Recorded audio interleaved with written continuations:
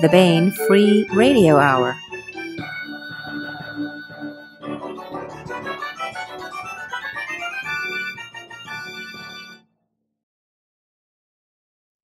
An award-winning and well-reviewed author with a career spanning the last decade and more, Howard Andrew Jones's works are infused with a profound sense of history. Howard served as editor of Black Gate in addition to creating a number of Harold Lamb collections of short fiction, reviving Mr. Lamb's legacy in the public perception, all while penning several of his own excellent fantasy series. The Chronicles of Hanuvar is his most recent work, brought to you by Baen Books. The third book in that series, Shadow of a Smoking Mountain, is just hitting shelves now. Howard could not be with us here today, so instead, the Baen Free Radio Hour has assembled a team of 4 esteemed guests whom I will now allow to introduce themselves because I keep mumbling a little bit. We'll start with you, Toni.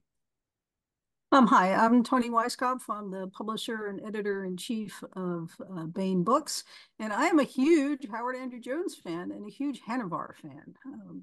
So we can talk about separating author from main character, but I love them both. So yeah. Cool. Kacey? Hi, I'm Kacey Ezell. I write science fiction and fantasy, and I too am a Hanuvar fangirl, as well as a Howard Andrew Jones fan. Howard is a phenomenal human being. I had the privilege of meeting him a couple years ago, shortly after the first Hanuvar book came out. I think I sent him an email or something that gushed about how amazing I thought it was, and we struck up a friendship. And turns out he's a very smart man with very good advice for young authors, which I am gleeful to have had the opportunity to receive.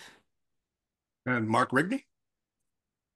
Hi, I'm Mark. I'm also a writer and a playwright, and I've known Howard because I have the good fortune to live about 5 miles from his doorstep. I've known him since about 2004 when our kids were both in a Montessori preschool class together, and we quickly realized that we were both writing, and I can talk more about that as we go, but it's me. Very cool. Melissa? Hey, I'm Melissa Olthoff. I also write sci-fi and fantasy, and I am 100% a Hanuvar fangirl, thanks to Kacey Ezell, who was like, you have to read this. And then I met Howard, and 100% a fan of Howard because he is a delightful person, and just happy to be here. So speaking of, it sounds like for at least a couple of you, Hanuvar was what brought you together. Did you start with the first book in the series back in the day, Melissa? We'll go back to you in that sense. Lord of the Shattered Land, the first book. Yeah. Thank you, Toni.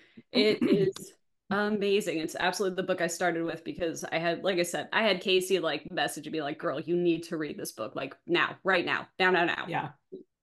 Okay. Yeah. And then I also had Jason Cordova doing the same thing. I'm like, all right, 2 people telling me to read this. It's funny, Jason and I, we don't always have the same taste, but occasionally we do. And when we do, it's funny because I hear a lot of people saying like, well, Jason said I should read this, and you said I should read this. You guys don't always agree, but when you do, it's always really good. So,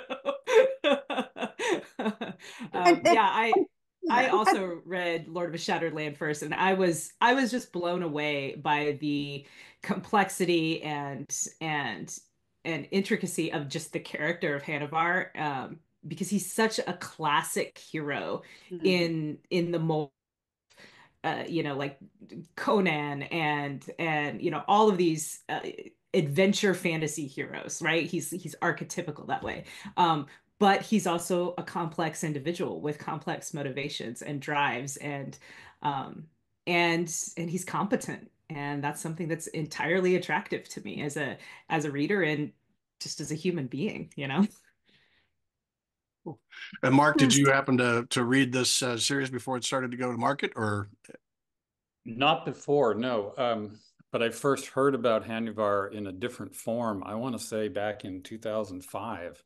Howard was talking about Hannibal as a musical, and he'd written, I believe, a number of original songs. The name Hanuvar hadn't come into being yet, but Hannibal had been on his mind forever. I'm told Howard's wife's name is Shannon, and Shannon has told me that on their second date, he was talking about Hannibal, and she was wondering, why am I talking to this guy? That's awesome. Seems entirely plausible. And apparently she liked the story and the subject matter because they're very much together. Very cool. And Toni, obviously, it was submitted, right? It was credit where credit is due. Sean Korsgaard was a big advocate of Howard's and Howard's shorter work and brought him to my attention. So when Howard did submit the manuscript to me, I was primed to look at it favorably. And I started reading, and it's episodic, right? Now, of course, the Conan stories are also episodic. Because they were published in Weird Tales and the pulp magazines of the day. And this one too had many of the stories were published in the smaller Sword and Sorcery magazines that we have now. But the episodes seemed to be not random, right? And so my question in the middle of it was, tell me this builds. Does this build? Is this episodic collection actually a novel? And Sean was like, yes, actually it is. And I'm like, whoa, that and it does. So that you get this beautiful building, the structure of the first book is so solid, but also so seductive, right? When you're reading it, you learn a little bit more about Hanuvar and about the world with each complete story. And when I went back to him to make the offer, he's like, "And there are more." Right? And I'm like, "Well, good, because cool. You seem to be setting up more." So not only does each volume build, but they all build together, right? There's a series structure that's going to be very satisfying for the reader when we do get to see the completion. But each volume stands on its own. Each story stands on its own, and that is a hell of a trick to pull off for any writer. I enjoyed the notes, the individual notes, because it gives you that. It gives you that historian's perspective and being alternate history writing and stuff like that. I really like that. Like, oh, okay, so here's a couple of different points of view on what was just discussed or what we were just presented with, which is really fascinating to me, because it can't be easy to just do enough. I would wonder about the cutting room floor or that kind of thing as to what scenes or what little notes might have been cut out. Because of knowing that he really loved the Hannibal and the character he's trying to transpose into this fantasy world, or certain elements of that character. So it's very well done. I'm impressed. Somehow I missed the memo. Kacey never told me I absolutely must read the book. She did tell me, hey, you probably ought to try this. But you were in the middle of moving, to be clear. There you go. Well, the other thing too is that we should acknowledge the part that Shannon plays as Howard's first reader and first editor. Before I even get to see anything, Howard is running scenes and running stories and running episodes by Shannon and bouncing them off of her and using her as his first tester. And she's incredibly good at it. So I'm so happy that the young Shannon decided to keep dating Howard. Despite his apparent obsession with Hannibal. I mean, maybe it was a feature. It was a feature. Feature, right? Not a bug, yeah. So, Mark, have you had opportunity to give any kind of editing stuff or advice, or have you talked to him about the process and that kind of thing? Oh, no. And that's the short answer. The longer answer is that for a long time, Howard and I loved talking about the books we were reading, but we didn't invite each other into the writing process. And we both got very busy raising kids. And so there was a period where we were very tight and spent a lot of time together. And he invited me to join his Dungeons and Dragons group, which was a very special invite because he's been playing with some of these guys since high school, and gals. And so we were seeing each other once a week, but we were basically focused on gaming and whatever our kids were up to.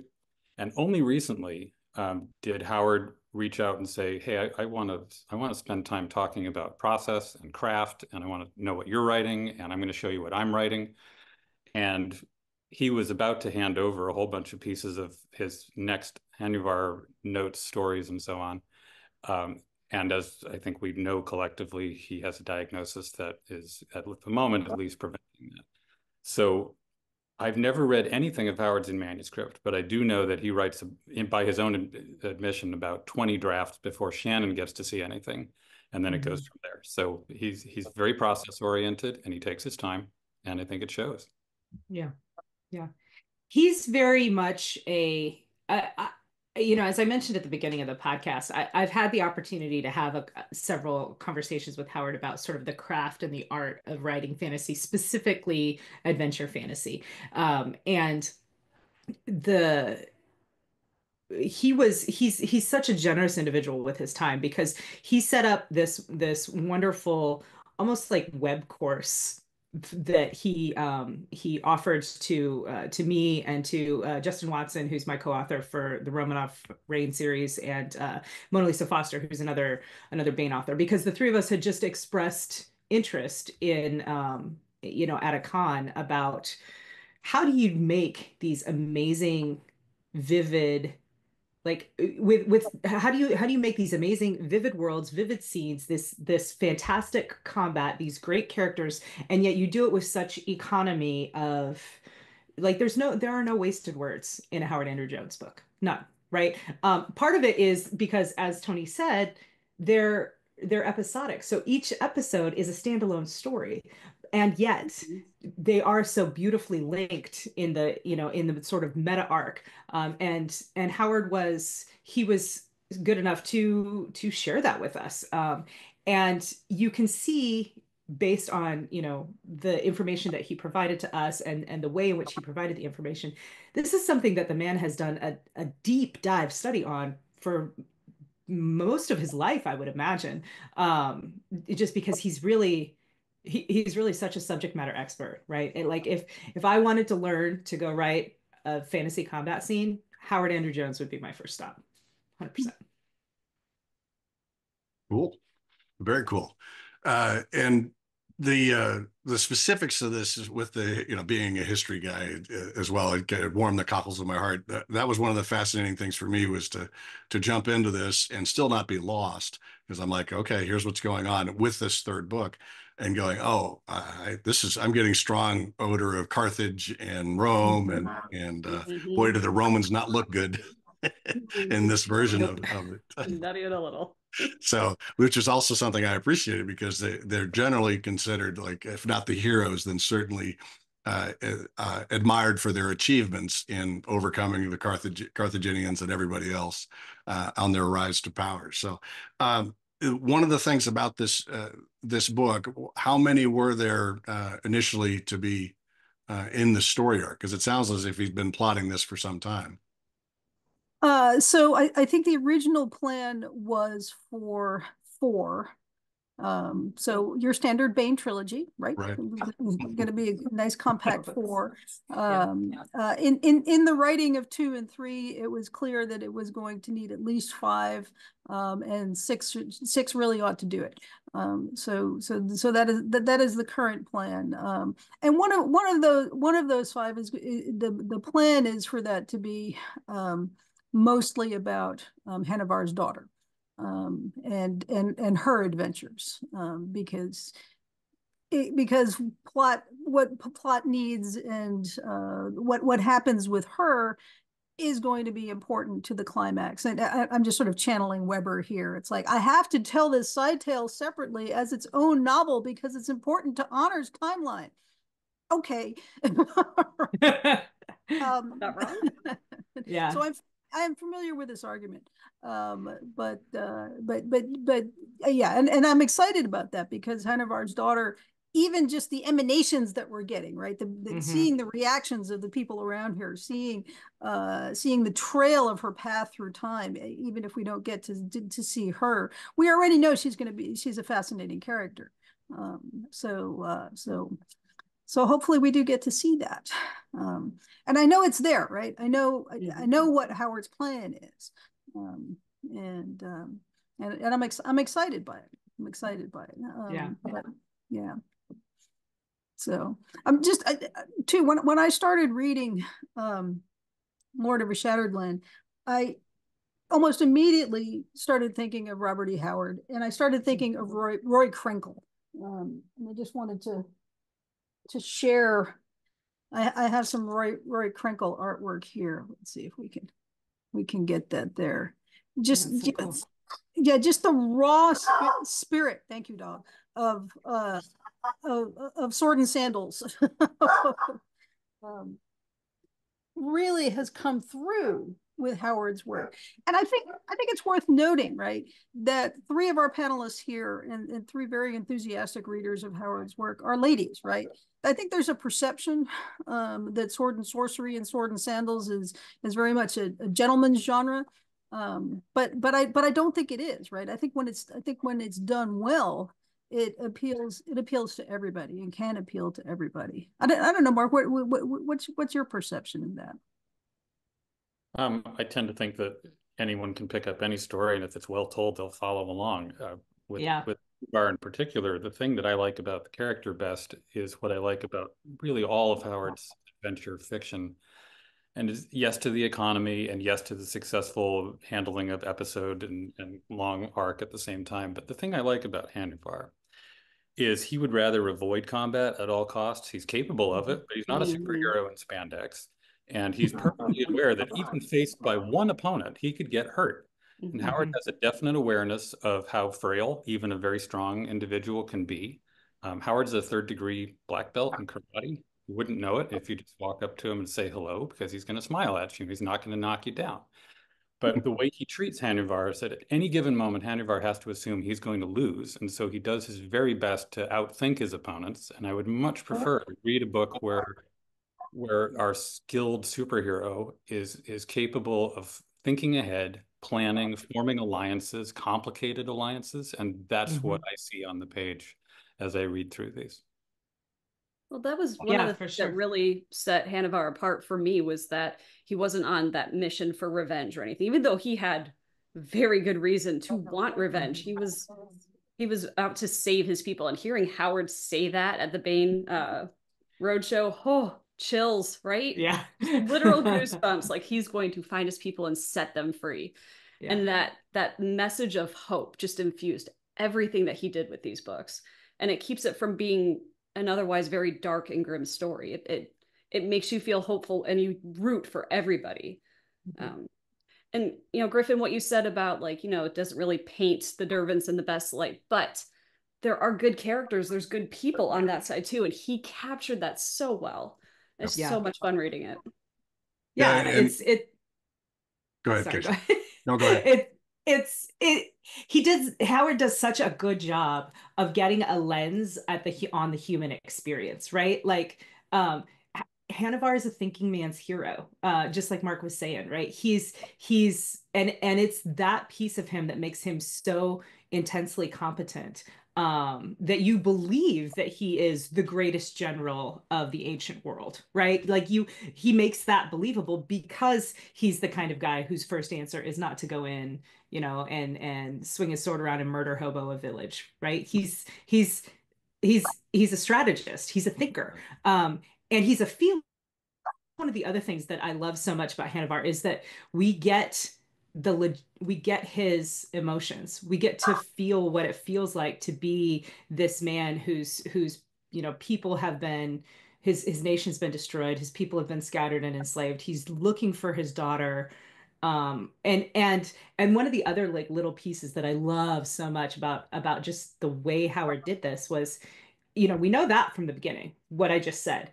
But as we go along, we realize, we get these breadcrumbs and these little pieces of data about his relationship with his daughter, Hanuvar's relationship with his adult daughter. And we realize that it's not just cut and dried. It's not just I'm going to cut through the superpower of the ancient world to find my kid. There's more to it than that, right? There's a complexity to that relationship, and it's beautiful, and it's heartbreaking, and it just makes you feel all the things, right? So, and that's what you want, right? That's what you want in your fantasy adventure, is something to make you feel something, I think. At least that's what I want. Well, and and he makes it very clear, Howard makes it very clear that Hanuvar cares deeply, not just for the people that he's directly responsible for, but just random people, random Durbans that he runs across. Yeah. And he never makes you feel like Hanuvar is less than a masculine, like manly character for feeling that deeply. And it's just beautifully done. Yeah. Yeah. He's sexy. I'm going to go ahead and say it. Hanuvar's sexy. And it's Hanuvar that competence, right? It is. It's, I mean, and it's funny too that I feel this way because Howard's not shy about saying, yeah, the dude's old.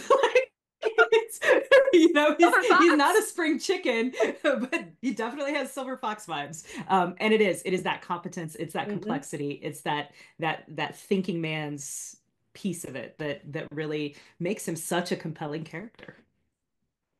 One of the things I'm kind of noting as well in this, sorry, Mark. One of the things I'm noting in this is that despite it being episodic, and which is very much Robert E. Howard kind of thing, there is this, and the one problem I always had with Conan, and I have a lot of Conan, like I've got Savage Sword to Conan, all of the magazines, like I'm huge Conan fan, is that he never really changes. He kind of is pretty static. He, you know, despite having a son, he never really we don't get to delve into that very much with the Robert E. Howard work to the same degree that we're seeing it in Howard's work. And despite it being equally episodic in its first thing, it's much more, there's a much more of a through tale that you can actually trace rather than, oh, we're just going to assemble a bunch of short stories and make it a timeline kind of deal. So it's really fascinating to me that what he's done, you know, perhaps being a bit inspired by historical figures, but also by, you know, Robert E. Howard and that sword and sandals thing. He's taken a genre that is almost entirely episodic, or generally so, and made it cohesive narrative over multiple books. That's a very impressive feat to me. I'm sorry, Mark, I interrupted you. I just wanted to get that in there too. Yeah, I was just going to say, in terms of the optimism that he seems to be bringing to this, to me, a lot of that comes from Howard's, I don't want to say addiction, but devotion to all things Star Trek. Howard is a terrific Trekkie. I've seen my share of Star Trek, but even after multiple viewings of multiple episodes, I can't name every title and I can't name the writer who worked on it, but Howard can. And what he's gotten out of that is the Gene Roddenberry approach to the universe, which is things can get better. And Hanuvar's Trek is all about the legacy of young Howard watching that stuff, and the lesson taken is, yeah, we can improve. It's going to be really hard, but we can move through this and have a better world. Very cool. Yeah, well said. And I think the net effect is that we get all of the things that we want from sword and sorcery, from a sword and sorcery story. But as we read more and more and more, we also, the effect ends up being epic. So it ends up being not only sword and sorcery, but also epic fantasy, which again is a very tricky thing to pull off. You usually get one or the other. You don't usually get to have both pleasures. And getting back to Hanuvar, the character, as different from a series, TV show, or Conan, is that the later Hanuvar is affected by the people that he meets along the way, right? Yes. He's affected by the relationships that he has that we read on the page. He's affected by his buddy, right? Who's the chronicler, whose words we're getting, right? His actions are changed because of these relationships. And we, the reader, get to see that on the page. And that's part of what makes it such a deep, I think, satisfying feeling. But also the footnotes. I mean, the footnotes are great, right? Yeah. I was just thinking about that in particular, about the two children earlier on in the first act that kind of they wander off, but they wander off for a reason. And then his discussion, the chronicler's discussion of talking to them many, many years later and what it was they had experienced when they wandered off, not to give anything away, and how that was different from Hanuvar's initial take on the situation and that kind of thing. So another really cool mechanism to allow us insight into Hanuvar's misperceptions of what's going on around him in the world. And then he also, at the same time, Hanuvar gives, I always forget the bad empire's name, their culture people. He's like, yeah, he was raised in a slaveholding culture, so he doesn't have the visceral temperament about slaveholding that I do. Which is a great way to give the reader permission to, okay, I don't have to hate everybody just because they're this particular culture. And I thought that was really impressive, but also that Hanuvar is going through life, taking individuals as individuals, which is the best we can all do, right? Is not, stereotypes are a real time saver, but they're rarely accurate beyond being a time saver. So being able to actually, look at this and go, hey, these are these things that are going on and they're horrible in this culture, but this individual has done right by me every time I've given them an opportunity to, and trust them with my, whatever it may be. So really impressive, not just from a character standpoint, but also from a writer standpoint, just kind of, hey, things can get better. If we give people an opportunity to be better, they may let us down. They may let us down really, really badly, but they may also just surprise us with their ability to do much, much better. I really think that was impressive, and very much in line with what you were saying, Mark, about the Trekkie in him. I get that feeling very intensely too. I appreciate that. That's cool. Yeah, I think it's an interesting. I mean, again, just the way Howard handled all of these things is just so masterful. I can't really stop gushing about it. So you guys are welcome. But one of the other things that I just really, really admire is two things. One, when we start at the beginning of Lord of a Shattered Land, we are effectively in the middle of Hanuvar's overall story. He's already the greatest general that the ancient world has ever seen, or that world has ever seen. And we don't know why. We kind of have to take everyone's word for it, right? Right. But we have this amazing killer, like, sword and sandal adventure story that just kind of draws you in and kicks you off and makes you want to give him time. And Howard uses that time extremely well, because two things happen. One, throughout the course of his adventures in the Dervan Empire, trying to find his people and set them free, we continuously go back and revisit Hanuvar did prior to the destruction of Volantis, which is his home city, aka Fantasy Carthage.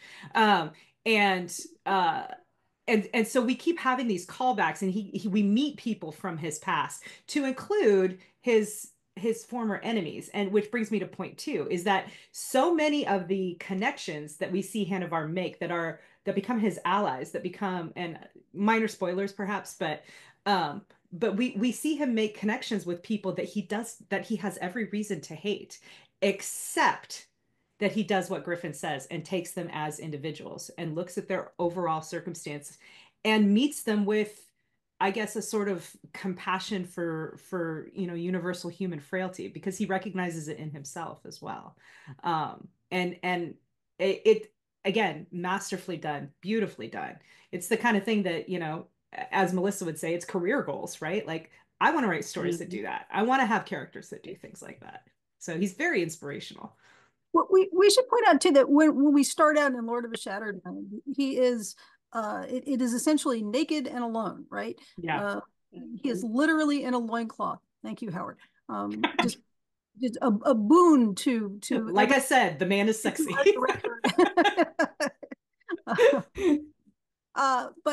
But he starts out at the lowest point in Hanuvar's life, right? So it is in the middle, or even towards the latter part of it. But that's why I think that starting point works, right? And again, it's it goes back to that Gene Roddenberry, things can get better. It's a very American approach to to the world. Yeah. And that's lovely, right? It's lovely to see on the page. So, and it works. It absolutely works. So that's the line about the moral arc of the universe, but transferred into Sword and Sandal. Yeah. Yes. Yeah. Yeah. So getting into maybe more specifics, what character, I usually do this with the people I'm interviewing for the Bane Free Radio Hours. So what character of this series would you want to be your sidekick, aside from Hanuvar? Because I think it's pretty agreeable that everybody's going to be Hanuvar, right? Sure. Right. Yeah. Yeah. Well, So go ahead, Toni. No, I was just going to say, I mean, if I can have the same guy chronicling my life as is chronicling Hanuvar, that would be super awesome, because I would turn out very well, right? Yeah, for sure. And he's also incredibly useful, right? Did anyone else transfer like an early James Earl Jones voice onto the chronicler? I did. That works. That works. I didn't, but I will now. So he was my pick too. So right. Yeah. I also really love the chronicler. I'm glad we're talking about him, because I wanted to come back to this too, because one of Howard's frame narrative that kind of ties all these stories together is great, because you're actually viewing it through the lenses of two chroniclers, because there's the original chronicler that travels with Hanuvar, but then there's the scholar that abridged everything. And very early on in the frame narrative, we are informed, yes, in fact, I think it might be right there on page 1. We are informed that this guy is abridging and editing. And he's like, this may be what happened. This may not be. I've changed some things for the purpose of scholarship and entertainment. You're welcome. So it's a very cool twist on the like unreliable narrator, because, we're discussing now, it's a fantasy world and magic exists and people accept that. But I loved that piece of it as much as the rest of it, because again, it comes back to this idea of, well, who are the good guys? Who are the bad guys? Well, it depends on who you are, it depends on who you're talking to. It depends on the situation that you're in. And you think at the very beginning, and you're right at the very beginning, but then later on that changes slightly. And it's interesting. And I find that so fascinating, because one of my like articles of faith when it comes to writing is the whole every villain is the hero of his own story. Right. And the corollary to that, which is that every hero, wait, what did I say it wrong? Every villain is the hero of his own story, yeah. But every hero is potentially the villain of someone else's story. Right. So I love that awareness of that, because again, it comes back to that idea of we are responsible for how we treat other people. Things can get better, but we have to work at it. Like and it's that morality piece that Mark was mentioning. And I totally got off topic. Aside from the chronicler, my pick for sidekick would probably be there's a sorceress character that we meet in book 2. And good. I love her. I think she's awesome. And I would probably choose her. Melissa? Since I can't have Hanuvar, I would pick as my sidekick the closest equivalent on the Dervin side. I would pick Cyprian. Oh, yes. Yes, I love him too. He's amazing. Like, the relationship that Hanuvar and Cyprian have is one of my favorites throughout this whole series. Like, the respect those two men have for each other, when in all honesty, they should have had like an adversarial relationship, and they don't. They have that mutual respect and appreciation, because they're literally two geniuses in the same field. And they have that bond, and just the dry, witty sense of humor that Howard infused with their conversations, especially in book 2. The elephant cookie part made me cackle so hard. I was in the office and I goose honked, and it was amazing. I got lots of side eyes from people. I'm like, read this book. Trust me. You can have your own goose honking. It's awesome. I would choose him. He's amazing. I love his character. Yeah. I might change my answer too, because I also love Cyprian, right? And back to Griffin's point about things being historically inspired, I'd like to imagine that that was the relationship between Scipio Africanus and the original Hannibal Barca, right? Right. I don't know. That was a really long time ago. I don't know if anybody knows, but that trope of, these genius generals who have this respect for one another's talent and prowess and military genius and honor. Yeah, that's powerful stuff, man. Right. And Mark? Well, I know what I should say because I spend a lot of time in the theater. I should say Antirius, who becomes one of the chroniclers, like right. first round chronicler. And I do love the guy, but the character that I'm hoping Howard will bring back, and I haven't seen him yet. So this is book 2, right? City of Yes. Blood. I'm almost at the end of book 2. I haven't gotten to book 3. But there's a guy in the first book named Rufus who shows up in a story called The Autumn Horse. And I wrote a piece for this I put it up on Blackgate because I was very struck by how Howard diverged from the tone of the rest of the stories and suddenly went for comedy. I was reading through the story and it took me about halfway through it before I thought, this is inspired by Wodehouse. This is like Worcester and Jeeves.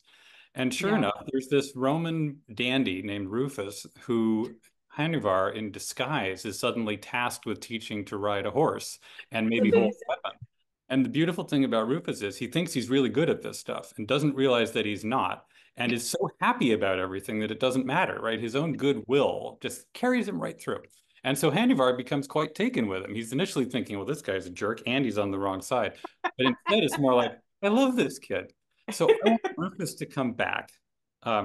And the more often the merrier, because the humor that does pop up in some of these stories can blindside you a bit, because most of the stories aren't funny. But every so often, Howard says, you know what? Life is funny. Let's just a little bit of humor at the right moment. It's amazing. Yeah. So here's to Rufus. And Rufus is a great character. But and Howard does this in reverse too, because and I cannot remember the name of the section or the chapter, but there's also a straight up horror story. More than one. Yeah. The one that I'm thinking of is Hanuvar and Antares. I always get his name wrong. Yeah, they go to like a villa basically, and they're in disguise, and they're there with like a group of other people, to include some of the revenants who are the Dervan like special soldiers that are like, they're all on a mission to find Hanuvar because they think he's still alive, and they end up trapped in this villa. And it's like a slasher flick where people get like taken out one by one, and there's a huge twist, and it's awesome, and it's very cool. But it's a straight up horror story, and it's beautifully done and beautifully woven into the larger narrative and into those larger themes that we were talking about of sometimes the good guy really isn't the good guy. Sometimes the bad guy, it really isn't the bad guy, So yeah, that individual piece was one of the ones where like I finished reading it and I had to put the phone down and be like, I think that might have been one of the times when I was like, Melissa, you need to read this because I have to talk about it. Right? Like it's just like he sprinkles in magic, right? Like these demonic or godly or just otherworldly forces, but it's not overwhelming. So when you get to one of those episodes or little stories where it's like, oh, this is not, he's not fighting men, he's fighting something else. And that, I think it was in book 2 when there's another horror one where like the chronicler needs like, healing and aid, and he knows of this place in the mountains without giving too much away. Like that one. Yes, I love that one. Right? Yes. That one, like goosebumps of the, oh dear God, are all my lights on variety, because it was so well executed that I was like, my dog barked and I almost screamed, and it was amazing.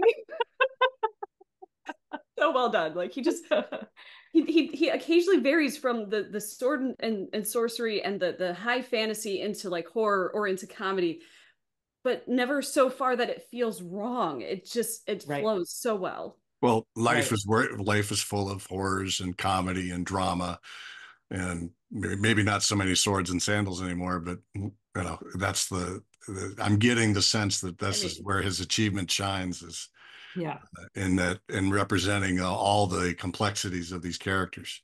So for sure. It's worth remembering that Howard is a dedicated role player. And if you play enough D&D or associated games, there is a monster at the end of this book, right? That's what happens.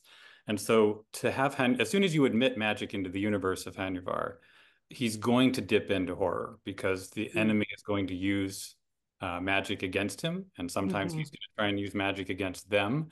And some of the things they experiment with are necessarily horrific. So I think that's part of why it blends nicely. But yeah, never forget the D&D player in him. He's a great person. It's a setting that is eminently role playable too, and I hope we'll get to see development of it as in that direction as well. But yeah, I wanted to touch on the magic in the universe, right? So this is not a simple alternate history, right? It is a fantasy universe, and the magic is important to the universe. We have I think there's a Twitter or X kerfuffle going on now about somebody saying you have to do magic this way, and somebody else saying no, you have to do magic this way, and Larry Correia coming down and saying you can do magic however you want to do magic. Magic is a tool. It's magic. I saw that. Right. So Larry's actually got very sensible approach to how you use magic in fantasy. And Howard in this series is using magic more in the it doesn't have rivets, right? It is essentially unknowable, and that's how that's how the people of this universe approach it. But they also try to manipulate it, right? And so there's a little bit of we're trying to figure out a system so that we can control this thing that is essentially uncontrollable. But also there are dragons, right? The Isolde. Yeah. Well, and that's what I love so much about that sorceress character. I was trying to be somewhat deliberately vague because because of spoilers, but she's a villain, right? She's one of the revenants that is searching for Hanuvar, but she's such an interesting character, and she is doing exactly what Toni was talking about. Is that her whole focus is on, I have access to these magical forces. Let me manipulate them. Let me utilize them. Let me try to control them. And keyword being try, right? Like it's I love her. I love that character, and I love the Howard's approach to that. Like you said, force that is essentially in its essence unknowable. But we were talking about the even-handedness, right? It's not pure horror, right? It's not Lovecraft's approach to the uncontrollable, which is this is very, very scary, and you should be scared, and we should be scared of this. But it's also, this is incredibly wonderful, and and you should enjoy this, right? Yeah, I think. So there was, without spoiling, there was that one scene where Hanuvar, he runs afoul of magic, right? Like, and he has some adventures as a direct result of it, but at the end of the day, like, that had to be fixed or he was going to perish. And how it ends up getting fixed was so beautiful, because he ends up where he shouldn't be, and right, like, he gets to see that part made me cry. I'm not even gonna lie. Me too. It was so beautiful that he got that opportunity to see that particular stuff. And I'm trying so hard not to spoil. Like, y'all, you have to read it. You're gonna get to that part and you're gonna know what I'm talking about. It's the crux of the second book, really. And it's gorgeous. Beautiful. It's so beautiful. So Mark, could you talk to us a little bit about some of his Blackgate work? I know less about his Blackgate work as individual pieces and more about how John O'Neill, publisher there, feels about Howard's impact, which is, I think John had reached a point, having founded Blackgate and set it up as this archive of all things fantasy and science fiction, where people could come and stop by and find reviews of new work, reviews of old work, touch on hard-boiled stuff, touch on film, and kind of have one clearinghouse for all of that. And I think he found it was too much. He'd run out of time in his own life to manage it. And Howard and John, I guess, met at a con, and Howard was invited into the fold and then just knocked it out of the park. That he took over as managing editor, and found new people to contribute, and I think maybe helped raise the bar for the consistency of the articles that appear in terms of having a good standard of what contributors are going to do prose-wise and ideas-wise. And the result eventually was that Blackgate, I believe it was the World Fantasy Award that it won, and I like to think deservedly so. And John, the first person John congratulated was Howard, even though Howard was not currently on the masthead anymore. In fact, I think he may still be on the masthead because John refused to take him off, if I recall.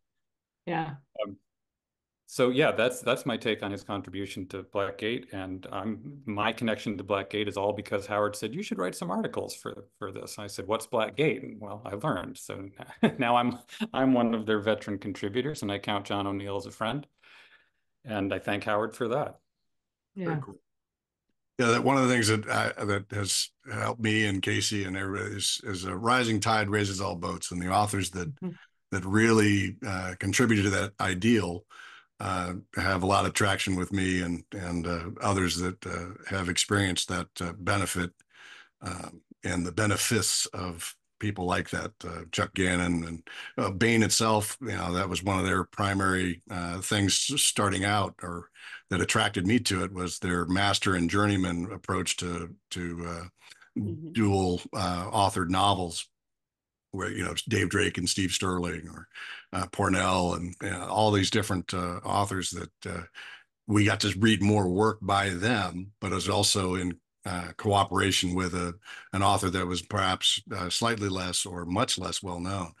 It was a very neat thing, and so yeah, I totally dig that. And not having met Howard but once, I believe, at one of the conventions, I appreciate that much all the more, because it is so important to the genre to also to be kind of evergreen, and to develop these new talents, and to help other people get along, and to live by example, really, of how you want to be and how you want to be perceived in the world. So much appreciation to that aspect of it, because Kacey was talking about it earlier too, about how much she was able to garner from just by mentioning, "Hey, I'd like to know more." And he's like, "Well, would you like to know more?" And so right, let's talk for a moment about Howard himself, right? Like, he's such a humble dude. I mean, this man wrote a book that I gushed all over, and I don't know how I managed. I think it was a connection through Sean Korsgaard, because I think I had told Sean, and Sean's like, "Well, you should tell Howard." And all of a sudden, I know. Next thing I know is I'm texting him via like Facebook Messenger or something. But I basically, I was just like, this book was amazing. It was my favorite book that I've read all year. This is like the kind of stuff that I have not been able to find since I was a kid, and this is the kind of stuff that I desperately want to write. And Howard was just like, "Oh my gosh, thank you so much for," I mean, he was so humble. He was so approachable. He continues to be this way. Even knowing that I like have labeled myself as a hashtag Hanuvar fangirl all over social media, right? We're going to make it trend. We are. That's the goal. And he's a perfect gentleman. He's friendly and fun and not pretentious at all. And every convention I go to that Howard is at, I'm always like, I want to steal time away from everybody else who is at this entire thing that I want to talk to, all these big names, all these fans, everything.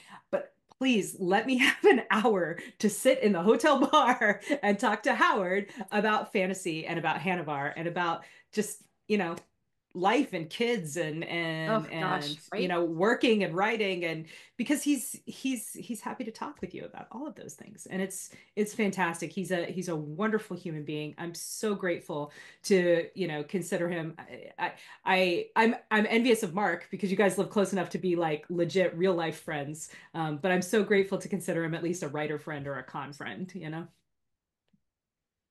Yeah, to bounce off that, like, he's probably one of the, I mean, when you go to cons like LibertyCon in particular, like, everybody is very approachable and very generous with their time, very friendly. BarCon is the best because we all hang out, but Howard is like, he takes it to another level, right? Like, he's just so friendly and so genuine. Like, there is no doubt whatsoever when he says something to you that he means it. Like, he was like, "So when do I get to read your short story?" And when I picked myself up off the floor, Yeah. Like it was at Dragon Con last year, like so 2023, when I got second place in the adventure contest, and he gives this rousing like speech on his book, and you get the goosebumps, and then just all casual like, so when I get to read your story, I'm like, okay.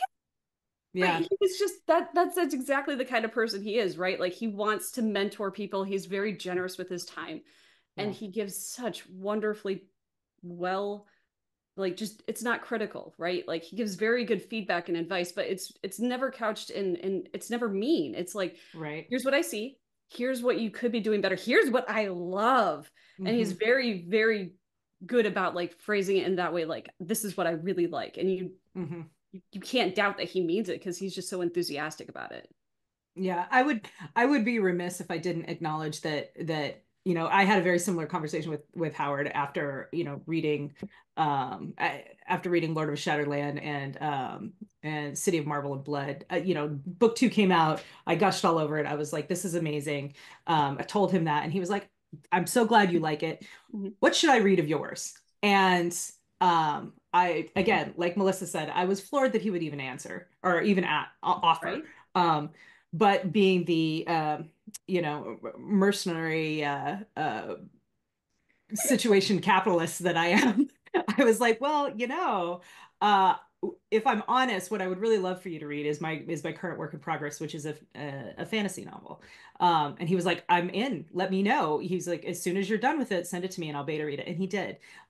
And he gave me such, just like Melissa said, it was incisive critique, but it was not criticism. No. If I can split that hair, right? It was incredibly valid, incredibly thoughtful, incredibly constructive.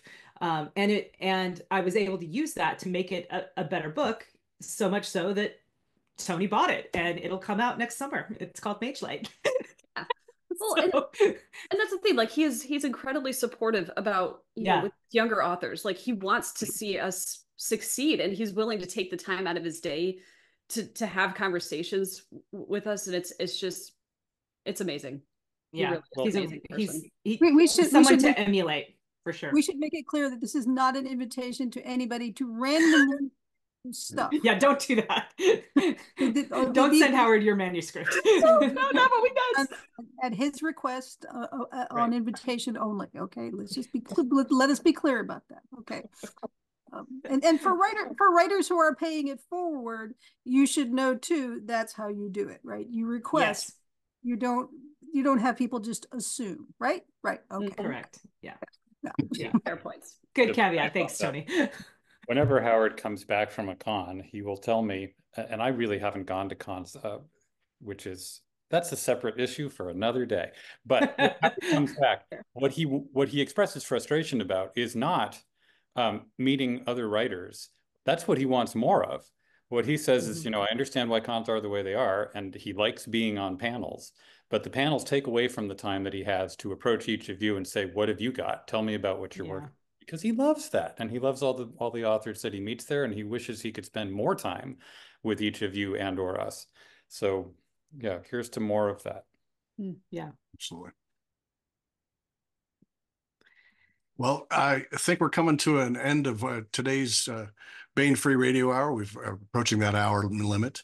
If each of you could tell us where we could find you next and what you'll be doing, and also just want to make sure we make that final plug for Shadow of the Smoking Mountain, which is going to be coming out, or it's actually out right now. Please find it at your independent bookstores or those other places where you can find books. We would very much appreciate it. But in the meantime, if you'd please let us know where we can find you next and what projects you might have coming on the horizon. We'll start with you, Melissa. Well, as soon as I'm done here, I'm jumping in my car to drive to Helen, Georgia for Deep South Con. So I'll be there this weekend with Marisa Wolf and a number of other awesome authors. It's going to be a good time. You can find me online at melissaolthoff.net.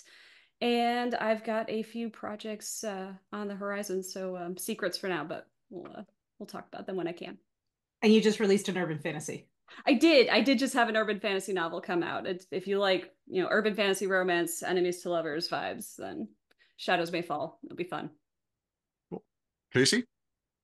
My name's Kacey Ezell. Immediately after this, I am going to go give my kid a math worksheet so I can read Shadow of the Smoky Mountain. Because I pre-ordered the book, but I told myself that I couldn't read it until I finished my draft, which I finished last night. So yay for me. Yeah, you did. Congratulations. Clever time management. Right, that's right. That's Rewards. Right. So today's reward day. But yeah, you can find me online at kaceyezell.net. And I have in December, I have an alternate history coming out with Tom Kratman and Justin Watson called 1919 Romanov Rising. It is not fantasy.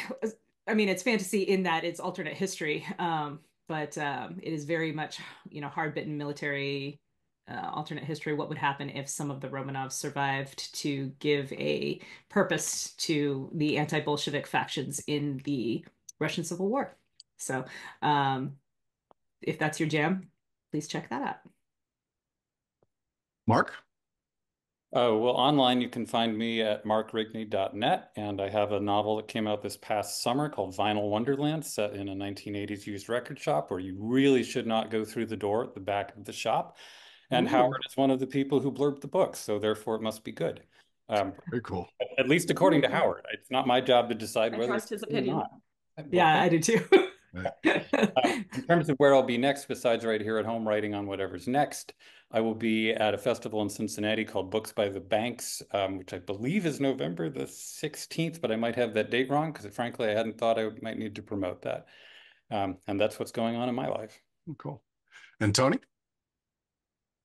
Well, obviously I am at Bain.com. In person, I'm going to be the Toastmaster for FenCon in Dallas in February. So you guys, I hope can catch me there. So looking forward to that. Very cool. Well, thank you everybody for being here. We much appreciate it for this appreciation of Howard Andrew Jones and his latest work, Shadow of the Smoking Mountain. This has been Griffin Barber for the Bain Free Radio Hour. Have a good evening.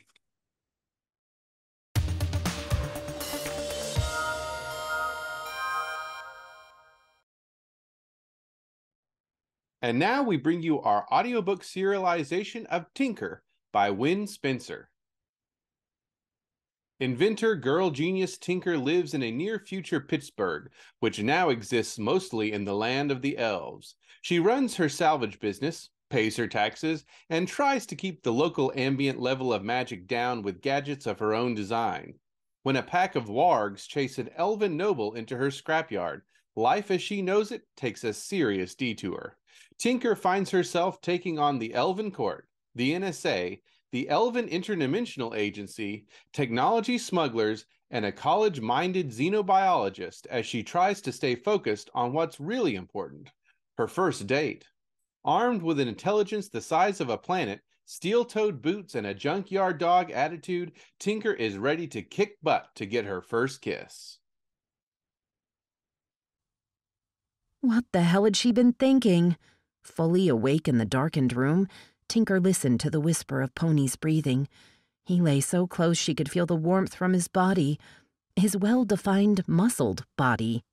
If she put out her hand, she could touch his hard stomach, run her hand down his lean flank. Why had she thought sharing a bed would be a good idea? She had been scared and angry and frustrated when she went to bed. Now, for some inexplicable reason, she wanted to be held. No, more than held. All too easily, she could imagine being cradled naked in Pony's arms, his mouth on the nape of her neck, his strong hands cupping her breasts, their bodies thrusting together as his. That was a truly dangerous line of thought. You're a married woman, idiot. She loved Windwolf, so why was she suddenly lusting for Pony? Even pretending to be asleep became impossible.